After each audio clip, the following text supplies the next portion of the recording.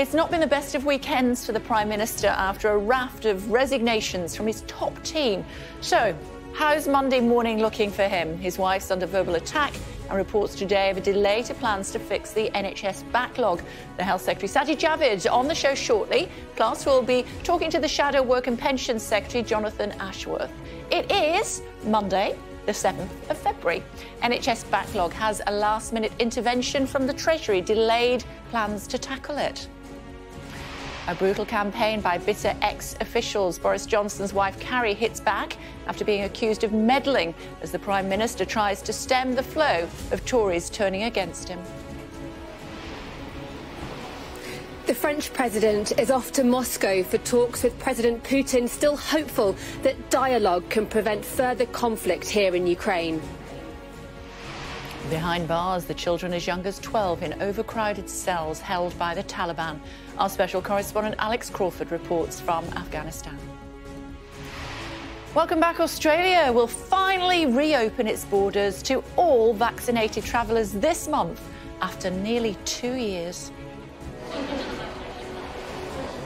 And gun salutes for the Queen. We'll take you through today's celebrations marking Her Majesty's Platinum Jubilee.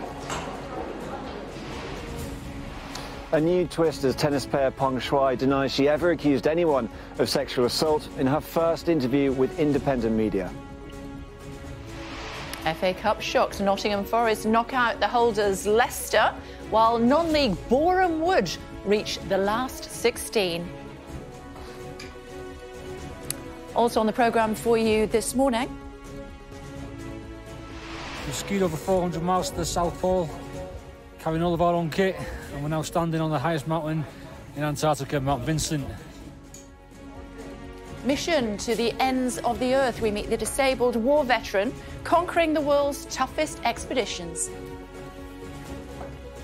Strike a pose. We'll speak to a model with Down syndrome who's signed with a major agency after being inspired by a Vogue cover. Really looking forward to chatting to her and her mum a little bit later on. Good for her.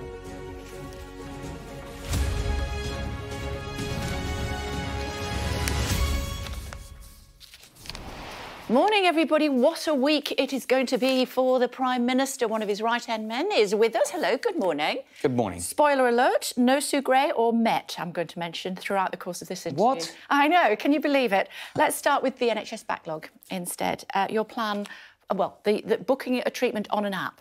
How's that work? Yeah, so because of COVID, the NHS rightly focused on COVID patients, and it has meant, sadly, that the waiting list has risen significantly. And I have to tell you, I think the waiting list is going to continue to rise for a while until it starts to fall. And the reason... we can't be sure. And the reason is because we estimate about 8 to 9 million people stayed away from the NHS because they were asked to. They did the right thing. But we want them to come back. I want them all to come back because I want them to know the NHS is there, it's open for them. But as they do, of course, that's going to create more pressure. And my job, the NHS's job, is to get through that elective backlog, that COVID backlog, as quickly as we can. And what we're announcing today is that part of that plan will include a new online service. It's called My Planned Care. And it will mean that every individual on the waiting list in England will be able to see online exactly where they are on the waiting list, what the average wait is in their area, and other information about how they can prepare for their treatment. The importance of this is that, understandably, many people will be anxious and stressful, about their position on the waiting list. It's perfectly understandable, and we want to provide as much transparency as possible. Of course, alongside this, there's lots else going on. We're investing a record billions of pounds in the NHS to get through that COVID backlog, including investment, for example, in things like the new community diagnostic centres. Already, they've done some 400,000 extra diagnostics. They'll do an extra 4.5 million by 2025. So there's a lot of investment going in. I just want to make sure that we're doing everything we can to help people with their health and care, no matter where they live or who they are. And I thought for the families of those that didn't make it because they were waiting and sadly they've succumbed to their illness.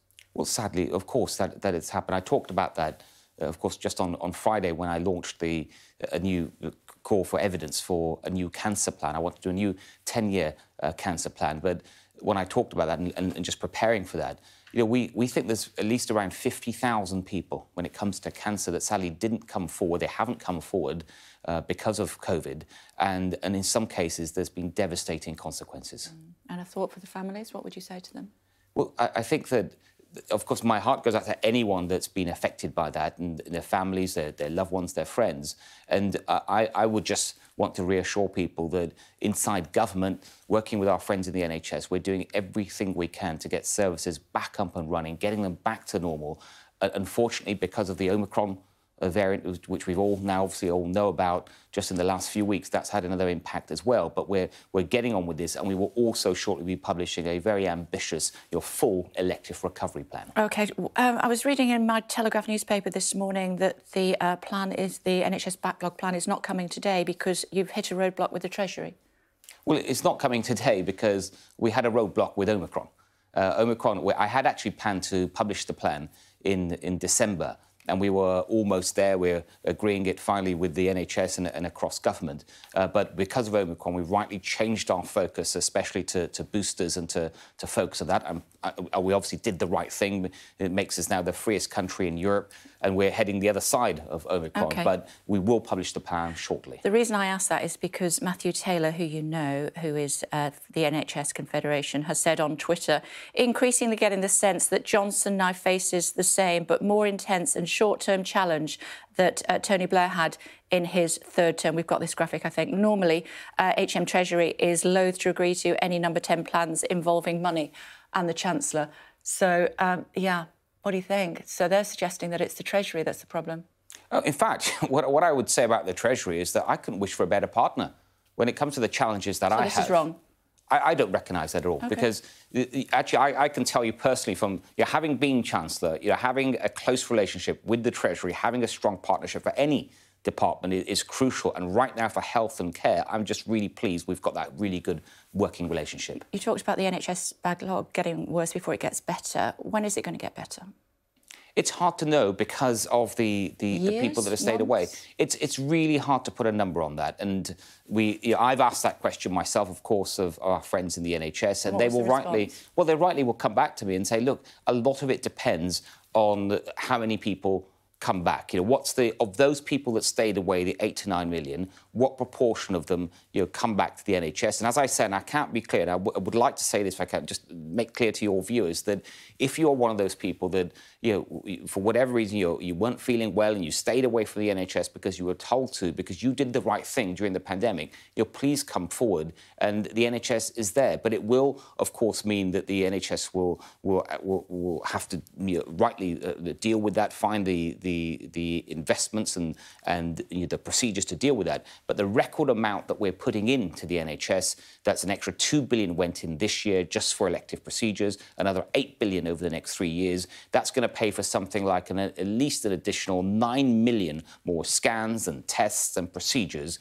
and we'll be able to deal with many, many more people. Is there not going to be an extra 12 billion a year into the national health and social care, given that that's how much the national insurance is? Yes, I'm just referring to the money that's ring-fenced for elective care. Of course, the NHS does a lot more than that. OK. Is the money that is from the national insurance increase, all of that money is going to the NHS and social care, not going anywhere else? The levy is all NHS and social care. Forever? It's health and social care. It's broadly health and social care. So it includes, for example, spending on vaccines. But it won't be hived off anywhere else. It's a health and social care levy. So I heard one of your colleagues at the weekend saying, for now. It's a health and social care levy. The Treasury's been very clear about that. OK. Let's move on, should we, and talk about Jimmy Savile. The row over Jimmy Savile has caused all sorts of problems. The slur against Keir Starmer. In fact, one member of the Downing Street team resigned, she says, as a direct result of that. Should the Prime Minister apologise to the Labour leader? Look, first of all, I understand the sensitivities around this. And this is why the Prime Minister himself, after he said what he said in Parliament, has clarified his remarks. And really, I think that's all there is to this now. And I think we should really just try to move on from this. There's so much else that is going on. And I think that we should draw a line under this issue and just try to move on, because the Prime Minister has come forward and clarified his remarks. Let's just remind our viewers what he actually said in the House of Commons. This Leader of the Opposition, a former Director of Public Prosecutions, Mr. Speaker. So he said he spent most of his time prosecuting journalists and failing to prosecute Jimmy Savile. Outrageous. Well, I don't know if you've got the other clip, which was, I think, a couple of days later, where the Prime Minister did clarify his remarks. He clarified, he didn't apologise, and it's a slur. Well, it's important that he rightly set out what he meant. It doesn't. It's not. You know, I wasn't there responding to the report. So the Prime Minister has said what he wanted to say, and subsequently he's come forward and clarified those remarks. Okay, and that's this is what Rishi Sunak said. Can we listen to that? Here we go. Being honest, I wouldn't have said it, and I'm glad that the Prime Minister clarified what he meant. So he's happy to say that he shouldn't have said it?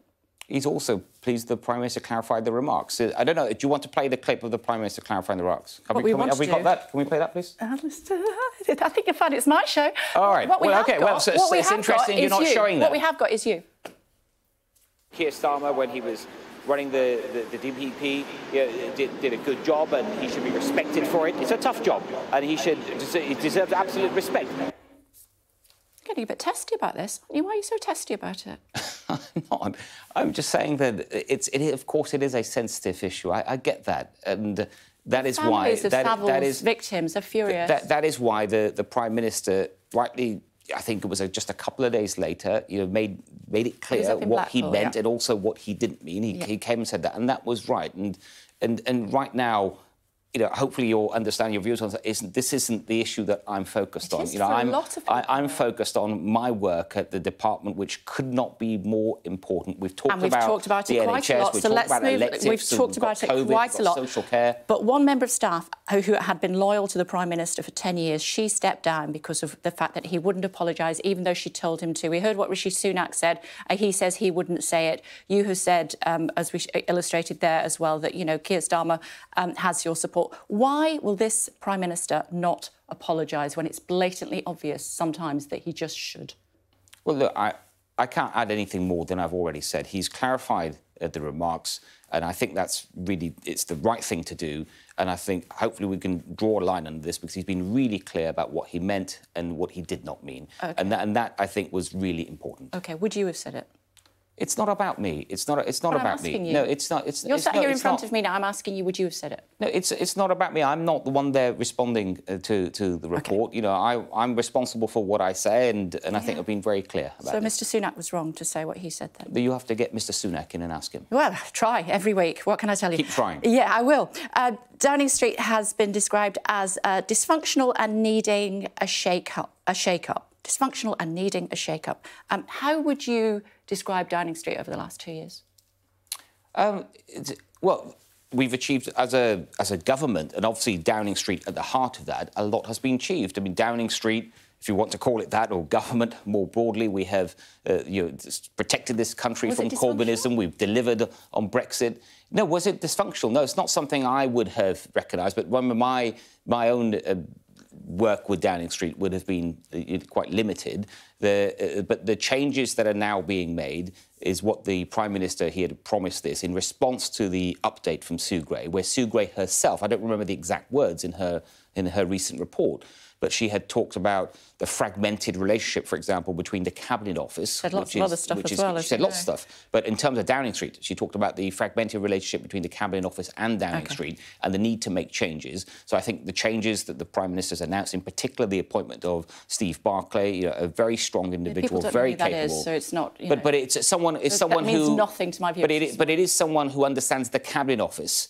And now having that link with Downing Street now will be crucial. I'm not going down that rabbit hole. What I am going to say is reports say the Prime Minister has told his allies that critics will need a tank division to oust him from number 10. It's an honour to serve. It's not a birthright. Of course it's an honour. It's an honour to serve as any minister. Well, it doesn't, just because someone said that doesn't mean you can hear him saying it.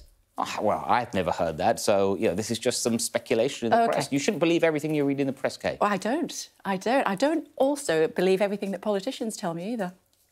Well. Moving on. Carrie Johnson was your special advisor when you were Business Secretary. You've seen the comments about her in the book by Lord Ashcroft at the weekend. Is this misogyny? Pure and simple. Yes, it is. It's sexist. I mean, it's why... First of all, I think the partners of politicians should be off limits. There's no... Why would you go after or attack the partners of politicians. So by all means, go after the politicians, but why their wives, their husbands, or their partners? And because they encourage them to break lockdown rules, I suppose. Well, no, this is not what this is about. This is just about going after an individual. I actually do think there's a sexism involved in this. That's right. And, I mean, I really do. I do think this, and I just think doing this, going after, in this case, you're going after Carrie Johnson it's undignified, it's unfair, and it's just wrong. This is her statement, actually. She's put out a statement on her behalf. Here we go. Yet again, Mrs Johnson has been targeted by a brutal briefing campaign against her by enemies of her husband. This is just the latest attempt by bitter ex-officials to discredit her. I suppose that's a reference also to Dominic Cummings, who's apparently going to make more revelations later on today. She is a private individual who plays no role in government. You would second that? Yes. Well, do you think Sherry Blair played a role in government? Do you think Norman Major played a role in government? I'll play devil's advocate because they have no formal role in government, and so this is absolutely correct. She was a Conservative Party. She worked in Conservative Party Central Office, I think, previously. So she was quite active within the party. Not. I'm trying to play devil's advocate. I mean, I also don't. She was, as you say, she was my special advisor. Yeah. She was an excellent special advisor, but she's not in government in any way. She has no formal role in government, and to the extent she would have anything to discuss with her husband to do with government would be any different from anyone before her. So why is she any different to anyone that came before her as a partner of a Prime Minister? And what would you say to Lord Ashcroft and Dominic Cummings and the like? Well, I would just say that, if you want to talk about number 10, these issues, by all means, please do so, but, focus on the Prime Minister. We all want to be successful in life, don't we? We all have ambitions and goals. Do you want to be a leadership contender? You're going to tell me there's no. You're going to tell me there's no vacancy. I've been there and I've done that, and I'm just focused on my job. And I'm really, as you said, it's an honour to be in government in any role. It was an honour for me when the Prime Minister invited me to take on this job at the time that he did, in the middle of a pandemic. And that is it's a privilege. Every day I wake up and think of it as a privilege, and I do everything I can to help. Can you rule out completely a leadership bid? I don't think there's going to be a leadership election. I don't think there's going to be a leadership election because we've got a leader in place. Can you rule out a leadership bid? We've got a leader in place that's doing an excellent job. He's getting on with the job. He's delivering on all the commitments that we made, and I'm there to support him alongside the rest of the cabinet. Can you rule out a leadership bid? There's no leadership election. It's good to talk to you. Thank you very much indeed for joining. I told you I wouldn't mention Sue Gray or the Met. Yeah, chalk that one down. Thank you very much. It's great to talk to you. Thanks very much. A quick look at what's happening as far as the papers are concerned. This morning, that story that has now been debunked by the Health Secretary, the Telegraph, saying the Treasury has blocked a multi-billion-pound plan to deal with the NHS backlog. I don't know whose teeth I've got in today. Hogwash, says the Health Secretary, which was due to be announced today. The Guardian reports that 500,000 people face delays in seeing a cancer specialist due to overstretched NHS waiting lists. Tory rebels could number 100 in any confidence vote. That's according to the Eye. How would they know, I suppose, would be the follow-up question. It also says the Prime Minister's wife has slammed claims she has too much control over government policy, claiming bitter ex-aides are behind the allegations. The French President Emmanuel Macron is heading to Moscow today for talks with President Putin. He hopes an open dialogue can prevent Russian conflict in Ukraine. Let's get more on that, should we? Our Security and Defence editor, Deborah, is in Kiev for us this morning. Hello to you, Deborah. Good morning, good morning. What's going to happen?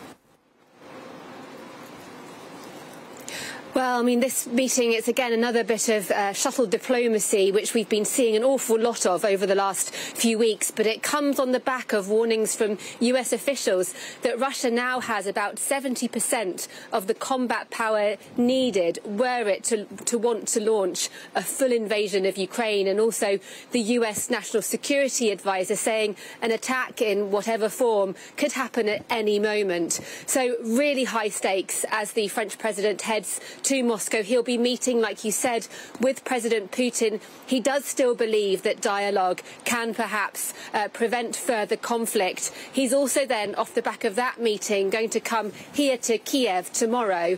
And at the same time, you've got the new German leader, Germany, and also a key player here, going off to Washington today to meet with the US president. OK, thanks very much indeed. Oh, the weather looks horrible there, Deborah. Yeah, it's pretty miserable. I can see that. Go in and get a cup of tea. We'll talk to you in the next hour. Thank you. Quick look at what's happening in the next hour on the programme, speaking to a cybersecurity expert about the consequences for Britain if that conflict between Russia and Ukraine develops.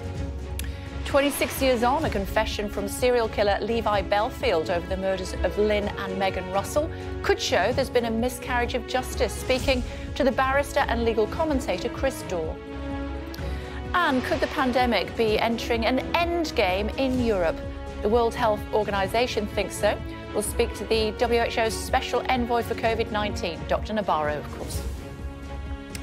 Meantime, some good news to bring you. Australia has announced plans to reopen its borders to all fully vaccinated travellers next week, or a week after, a fortnight today, in fact. Siobhan is standing by for us. Hi, Siobhan, tell us more. Morning, Kay. Well, we heard last week New Zealand setting out their timeline to reopen, and today Australia has been talking more about easing its restrictions. So from the 21st of February, business travellers and people with visas who are double jabbed will be allowed entry to Australia. Now, the double jabbing is really important, underlined by Prime Minister Scott Morrison, who, of course, made an example of Novak Djokovic, who we saw being deported last month because he wasn't vaccinated against coronavirus. So you have to be double jabbed. If you aren't, you're going to have to present a medical certificate and get an exemption before you travel. But good news here for both the tourist industry and, of course, the airlines as well, who've been dealing with one of the strictest set of restrictions in the world since March 2020. And I don't think this easing is any surprise, really. We've seen Australia dealing with its biggest coronavirus outbreak since November, despite the restrictions. And also it's worth bearing in mind with any of these announcements that this is an election year for Scott Morrison, and of course more lockdowns would be very unpopular. OK, thank you, Siobhan, thank you. Also making news for you on the programme this morning, GCSE and A-level pupils will be told in advance what topics will appear in this summer's exams. Examiners will also be asked to make their marking more lenient this year because so many young people have had their schooling disrupted by the pandemic. Police in the Canadian city of Ottawa have made 7 arrests from what protesters are calling the Freedom Convoy after roads in the city were blocked with vehicles and tents. They say there are more than 60 criminal investigations so far related to the demonstration. Foreign Secretary Liz Truss has warned China to respect the sovereignty of the Falkland Islands. Where have we heard that before? Her comments came after the Chinese president agreed a statement of cooperation with Argentina, which included support for Argentina's claim to the islands. Should just mention at this stage, shouldn't I, that if you were expecting to hear from the Education Secretary today, I'll ask the Education Secretary. Sadly, as you'll know, he did test positive for COVID last week. He has been quite poorly, so we couldn't get him to come into the studio. Obviously, still recovering from COVID today. We're hoping to do that very soon indeed. As soon as we have a firm date, we will let you know. What we can tell you about, though, is that gun salutes are taking place at midday in London and Edinburgh today to celebrate the Queen's Platinum Jubilee. Ivor standing by for us at the Wellington Barracks in central London. Hi, Ivor, good morning. Why are you there? Hi, morning, Kate. So, yes, today really marks the start of the celebrations in this Platinum Jubilee year. There'll be gun salutes at various locations at midday in Green Park, and that'll be a 41 gun salute carried out by the King's Troop Royal Horse Artillery, who are based here at Wellington Barracks. Now, they've been up since 4 o'clock this morning, polishing all their gear. Soon they'll be tacking up their horses. They are at the moment, the troops, having breakfast, but the horses are over here. This is Windermere. Hello, girl. She is one of 71 who are taking part. She's been showing us a lot of interest since we've been here this morning. Now, as I say, there'll be gun salutes at various locations, also in Scotland and Edinburgh, and also at the Tower of London. Now, the Queen herself, to mark the occasion, she was at Sandringham Estate yesterday, from where Buckingham Palace issued a series of photographs showing Her Majesty's working from her red boxes, those official ministerial red boxes, emphasising, I think, the fact that despite her recent health concerns, she is still very much an active working monarch, even after all these years on the throne, 70 years on the throne, a Platinum Jubilee. OK, thank you. Thanks a lot. Obviously, we'll bring more of that to you throughout the course of the day here on Sky News, including that gun salute. Now, there's a new twist in the case of the tennis star Peng Shuai, who has denied that she ever accused anyone of assault. I'm sure she did. Maybe she didn't. Tom's standing by for us. Tom, tell us more.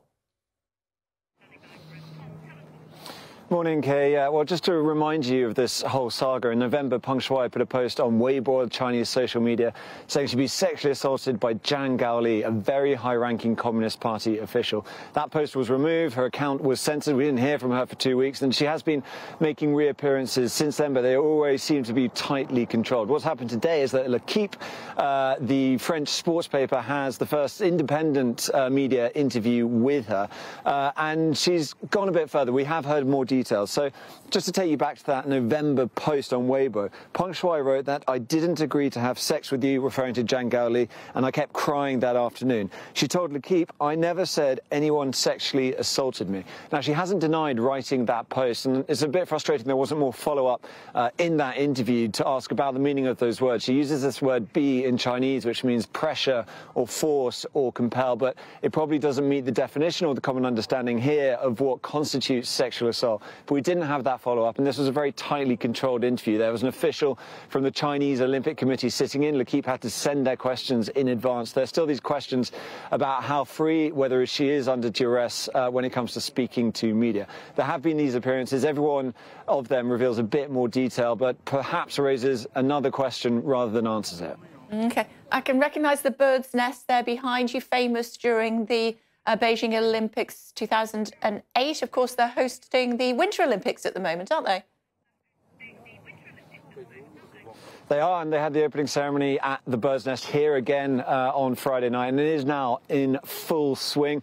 There's been a lot of action today already. The first story, I think, for British viewers as well would be Kirsty Muir, who's only 17 years old and has done fantastically well. She's qualified for the final of the Ski Big Air. That's the huge jump over in the west of the city, where also Eileen Gu, who's become the face of the Olympics. She was America. She was born and raised in America before switching allegiance to China. She'll also be competing in the finals. There was disappointment for another American skier, Katie Schroffen, who she was defending her Olympic title but crashed out. She didn't finish, so she won't be able to go for gold or compete any further. But I think, you know, one of the better stories we've heard is that of Canadian athlete Max Parrott. He won the gold in the men's snowboard slopestyle, which is a fantastic event. You sort of combine all sorts of tricks. Only 3 years ago, he was diagnosed with cancer. He went through 12 rounds of chemotherapy, and he described his winning run as the best run of my life. Fantastic. I'm absolutely riveted to the games, as usual, particularly the curling. Is that your sort of area of expertise there, Tom? I don't want to put you on the spot. I wouldn't say I'm an expert curler. It's getting quite popular here in Beijing. Team GB will also be taking part in that today. We already knew they were in the semi-finals. They had another match against the USA, which they won pretty comfortably, and that means they'll be facing Norway, who beat them earlier in the group stages, although that match didn't count for as much. So that, for them, is an opportunity to lock in silver at least and maybe give them a shot at gold. OK, see, there's nothing this man doesn't know. Thanks, Tom. We're used to upsets in the FA Cup, aren't we? And the less fancied teams didn't disappoint with them. Look forward to brighter skies. The weather, sponsored by Qatar Airways. A wild and windy weekend. Weather remains changeable this week with signs of a colder spell settling in. The weather, sponsored by Qatar Airways. Also, this caught my eye, actually, over the weekend. He's quite a crafty little parrot, this one, in New Zealand. There you go. What he did was he actually stole the GoPro. It was a camera from a family resting during a trek, and in the process gave us a stunning bird's-eye view of the Fiordland National Park in New Zealand. Eventually, the parrot lost interest and dropped the camera. The owner found it soon afterwards. How cool is that? Top stories for you. The Health Secretary says that the NHS backlog will keep rising before it comes down as plans to tackle the crisis are delayed after a last-minute intervention from the Treasury. In other news, the French President Emmanuel Macron will today meet with Vladimir Putin in an attempt to find a diplomatic solution to the growing crisis between Russia and Ukraine. And Australia says it plans to fully reopen its borders for the first time in 2 years to fully vaccinated travellers. Tomorrow's here, another Monday, another challenging week for the Prime Minister. He had all sorts of resignations to deal with last week, didn't he? Where is he with the contenders who might want his job and who definitely he's got rid of them? Morning, yes. Turbulent end to the week for the Prime Minister. His policy chief, Munira Mirza, who's worked for him for 14 years, announced she was quitting over this issue of what the Prime Minister said about Jimmy Savile, or more specifically, his refusal to apologise. That resignation letter got leaked. And then a load of other officials who we expected to go, perhaps as a result of the Partygate scandal, all out of the door quicker than expected. So the Prime Minister lost his head of communications. He lost various other key people in Downing Street. We've had a couple of new appointments over the weekend, which he hopes will help to reset things and bed in this new team. And what about a leadership challenge? It's interesting. I was asking Sajid Javid. He said that he gave me the line about no job opportunity, no job vacancy, yada yada. But he was definitely not completely ruling himself out. Didn't completely rule himself out. Of course, he ran last time. And I think the Prime Minister just waits to see whether the threshold of letters comes in. We had another two over the weekend, one from Charles Walker MP, another one from, you see, Nick Gibb, who's fourth from the left on the top row. He's sort of unassuming, former schools minister. These are not people who are constant critics of the Prime Minister, in TV studios all the time. It doesn't seem to be particularly coordinated, but these are all the MPs, all men actually, who have so far confirmed, and including Caroline Noakes at the top there, letters of no confidence having gone in. But there may be many others behind the scenes who have, because they don't have to tell us. This is a secret process. And if we hit that number 54, then there will be a vote of no confidence. Somebody else Downing Street braced for that. Right. Somebody else who's behind the scenes, to all intents and purposes, is Carrie Johnson. She's being criticised again in the papers at the weekend. She used to work for Sajid Javid, of course, didn't she? And I did put to him whether he felt, well, this is what I said to him. Is this misogyny? Yes. Simple. Yes, it is. It's sexist. I mean, it's why... First of all, I think the partners of politicians should be off limits. Why would you go after or attack the partners of politicians? And by all means, go after the politicians, but why their wives, their husbands, or their partners? And because they encourage them to break lockdown rules, I suppose. Well, no, this is not what this is about. This is just about going after an individual. I actually do think there's a sexism involved in this. That's right. I mean, I really do. I do think this, and I just think doing this, going after, in this case, you're going after Carrie Johnson it's undignified, it's unfair, and it's just wrong. So this is the response to a new book by the Conservative peer Lord Ashcroft called First Lady, which is about Carrie Johnson. It's being serialised in a major newspaper, and he's claiming that she has undue influence over the Prime Minister, who is trying to control everything in number 10. And in the words of Lord Ashcroft, her behaviour is preventing Boris Johnson from leading as effectively as voters deserve. Now, there's been quite a storm of criticism about this book, including from Sajid Javid, who used to have Carrie Johnson working for him when he was Communities Secretary, saying, well, look, this is on the Prime Minister and Mrs Johnson can't defend herself. Mrs Johnson's spokesman actually hit back this weekend, saying that she was a victim of brutal briefings by her husband's enemies, and she's had quite a lot of support, including from Michael Gove's ex-wife, Sarah Vine, who says, this is, in the end, about the Prime Minister and his judgment. OK, for now, tomorrow. Thank you. Tomorrow's Take at 9 o'clock. See you then. Looking forward to it. Now, with tensions between Russia and the West worsening over threats to Ukraine's border, cybersecurity experts fear Britain could fall victim to cyber attacks if Moscow decides to invade. Professor Kieran Martin is the former head of the National Cyber Security Centre, and he joins us now. Hello to you. Thank you for joining us on the programme this morning. How worried should the UK be about cyber attacks from Russia? Thanks for having me. I think in the last month, both the US and UK governments have issued warnings effectively saying be on heightened alert, but stopping well short of trying to spread panic. I don't think it's likely that Russia will do something completely unprecedented towards the UK that it hasn't done before, but there are two real risks. One is, as tensions mount and if Russia does take further military action in Ukraine, you can expect that to be accompanied by heavy cyber attacks against Ukraine. We've been caught up almost literally in the crossfire of those before when they've gone a bit wrong and they've hit networks in the West and caused large amounts of economic damage. The other risk is that Russia harbours an awful lot of very damaging cybercrime. We see that with hacks on British schools, local authorities. We saw it on the Irish healthcare system last year, the US energy system.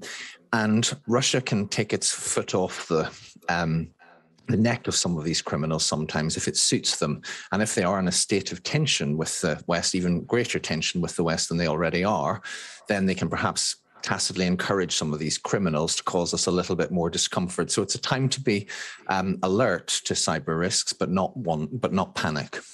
How common are these cyber attacks? Do we always hear about them? Well, there are a whole range of cyber attacks ranging from sort of pretty common petty criminality, which sometimes you hear about when they cause disruption. But a country like Russia can do very sophisticated attacks in several ways. It will do very sophisticated spying, and you can expect that all the time, particularly at a time of tension now. And that can involve commercial interests as well as government interests. Russia does do something, it's called pre-positioning. It's just a technical term for lurking in networks so that if tensions get worse, they can perhaps exploit those. So there's a full sort of range, full spectrum of cyber attacks ranging from the very basic to the quite sophisticated. And they are at it all the time, but they're at it for particular reasons. And as things potentially get worse, and hopefully they don't, but if they do, and we have to be prepared, there will be severe cyber activity against Ukraine, and that has potentially repercussions for us. How easy is it to tell whether it's Russia or North Korea that's responsible for cyber attack? It depends what it is. So if there was one of those very damaging cyber attacks, like taking out an energy plant, which or taking out power supply, which Russia has done at least twice against Ukraine, in Kiev in 2015 and 2016. There are very few countries that have both the intent and capability to do that, because that's quite hard to do. So if Russia was to launch a very deliberate, disruptive attack against the UK, it's probable, it's not certain, but it's probable that we could detect that it's Russia. Some of these more criminal attacks, the attacks where criminals try and extort money, but that disrupts healthcare or education or ordinary business, they can be harder to prove. Now, we know over painstaking analysis over a number of years that a lot of it comes from Russia, but it's easier for Russia to deny that sort of attack. So it depends what it is. OK, it's good to talk to you. Thanks so much indeed for the explanation. Thank you. Thank you. Now, another eyewitness report from our special correspondent, Alex Crawford, on what life is like for those who've dared to stand up to the ruling Taliban in Afghanistan. Political opponents are now in prison or have disappeared, and children as young as 12 find themselves behind bars. Alex sent this report from inside Herat prison in western Afghanistan. The Taliban now run the prisons, and we're given rare access to the main jail in Herat. The prison governor wants to show us how well the Taliban are running their justice system. And we're escorted by him and his gunmen the entire visit. The men here have all been deemed criminals by the Taliban. Hey, salam alaikum. The cells we're shown have around 40 men jammed together. Many have been here for months already, and they're accused of stealing, adultery, not paying debts and fraud. The prison governor is behind us, so they answer our questions cautiously. But one with a fresh injury tells us many are employees of the former government. He says they've been put here without proof or trials.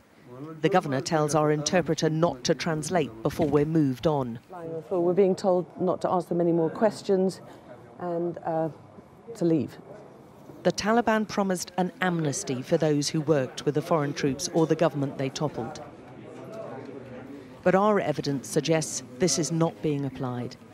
Instead, there are widespread claims that those now behind bars are only there because of multiple vendettas being carried out instead. The governor used to run a secret Taliban prison before they came to power. His office may be different, but human rights groups are worried he's using the same old techniques. He and his men are implicated in the disappearance of the female governor of the women's prison. Alia Azizi disappeared more than 4 months ago, and she's not been seen since. And the governor admits to us he personally rang her to come to work. He says he's no idea where she is, but insists she was corrupt, and she's probably claimed asylum elsewhere. Alia Azizi's family are frantic about her. They knew her prison uniform made her a Taliban target. Her career portfolio shows how closely she worked with the foreign troops once based in Afghanistan. And her husband utterly refutes all the allegations against her. If she was going to leave, she'd have contacted me by now, he says. It's all a lie. He's gone to the capital to try to find her. The Taliban warned him not to talk publicly about her. Now he's decided he has to. At first we thought the Taliban had changed, he says, but they're the same old Taliban doing the same things. God only knows what's going to happen to our country. There's still worrying evidence that human rights continue to be disregarded. We found children locked up in Herat prison too. What did you steal? A bicycle, he says. A number of others said they too had been locked up for weeks for stealing bikes. How are you getting on? We don't like nothing here. We don't like nothing here, he says. And while children are locked up and those seen as Taliban critics continue to disappear inside these prisons, there'll be concerns over those holding the power in this country. Alex Crawford, Sky News, Afghanistan. And we'll have a special edition of Sky News tonight focused on the crisis in Afghanistan, featuring more of Alex's reporting and asking how the world can help save the country from collapse. That's Afghanistan, the fight for survival. Sky News tonight special at 7 p.m. 26 years ago, mother and daughter Lynn and Megan Russell were murdered as they walked down a country lane in Kent. Known drug addict Michael Stone is currently serving a life sentence for their deaths, but now serial killer Levi Belfield has confessed to their murders. So what happens next? Barrister and legal commentator Chris Dorr is with us. Hi, Chris. Thanks for joining us. Where do we stand legally on this? What happens next now Belfield has said what he said? Well, first of all, I mean, I think everyone will appreciate that the police and all of the authorities will act with considerable caution on the word of a convicted serial killer. The police describe him as a manipulative narcissist, and I imagine that that's 100% on the money. In terms of the process, there is an appeal for Michael Stone already sitting with the Criminal Cases Review Commission. Stone, of course, was originally convicted, and then he was cleared on appeal, and then convicted again on a retrial, and has attempted to appeal on several occasions in the past. But this is clearly new material. The Criminal Cases Review Commission will consider it. They will, of course, consider whether, and indeed the police will consider whether an interview with Belfield is required. And ultimately, the police in particular, but also the Criminal Cases Review Commission, will have to make a judgment as to whether this evidence is credible or not. So they will be looking at the fine detail of what he's saying to see whether he may have got information from the public domain to, as it were, fabricate a confession. Because let's not forget that Belfield has nothing to lose. He's serving life without the possibility of ever being released, a whole life term, so he could confess to 1,000 murders. It's not going to make any difference to him. So they're going to have to check very carefully whether the story that he tells matches the evidence, and matches evidence perhaps that's not in the public domain. But there really can't be much of that left because, of course, of those two trials that Stone has faced over the years. Yeah. Why, even if it has got a full life tariff, why would he confess to a murder that he hadn't done?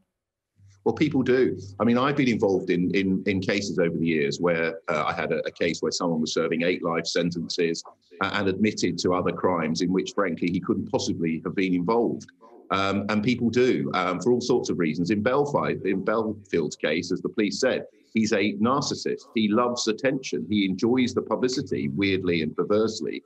And so you can't put anything past him. I mean, this could be just something that he summons up on a Sunday morning to try and get some publicity. And of course, he's being very successful because we're having this conversation now. But equally, of course, from the Stone point of view, Stone has always protested his innocence. It's very rare, actually, for people in Stone's position to maintain their innocence for so long in the face of trial after trial and year after year in prison, that's a very unusual situation. So you have the situation of one person protesting his innocence. That's going to have to be looked at very carefully, but you have to have a very significant caution around whatever Belfield might say.